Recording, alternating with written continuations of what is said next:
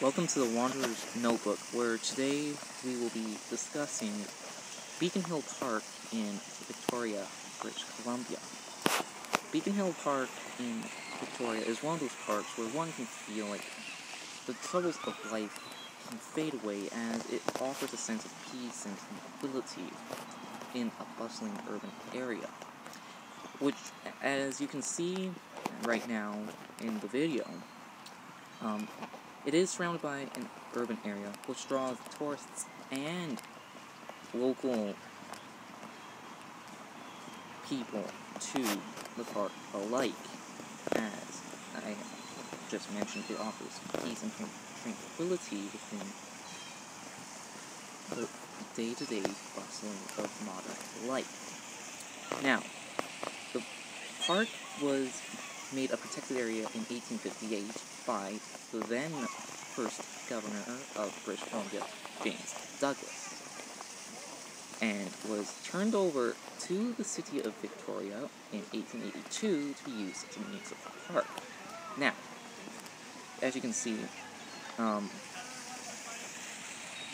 the park is known for its ponds, and therefore it's known for seagulls and ducks, geese, turtles, swans, and blue herons that like to come and visit the people, or it should be the other way around actually, the people to the birds and feeding them tiny bits of food. Also, Beacon Hill Park is noted for some man-made sculptures actually.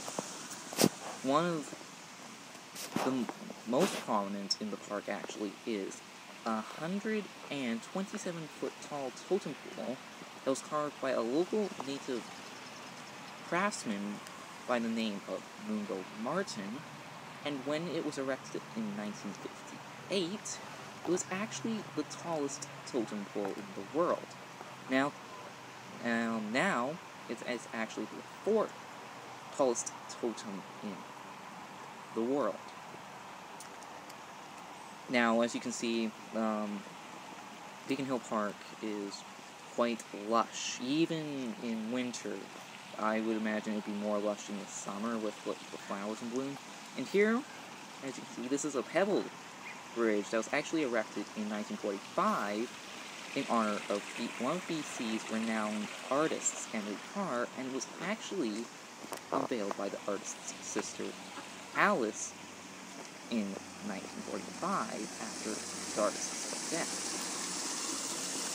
So, yeah, my family and I, we only have time to really take in the Fountain Lake area and have a look at the peacocks, the ducks, and the birds.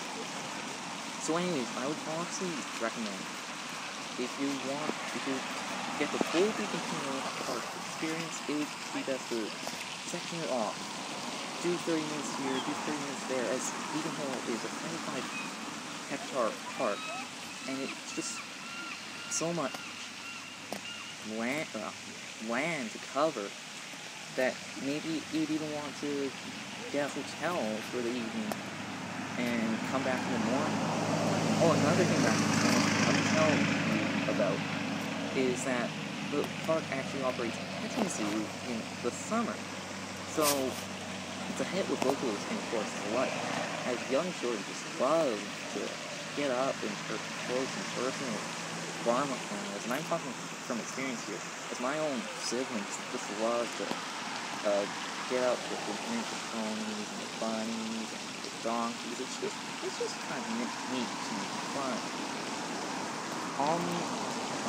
Thanks for watching, and if you liked the video, please drop a like and subscribe to the channel, as it gives me more motivation to keep up with this.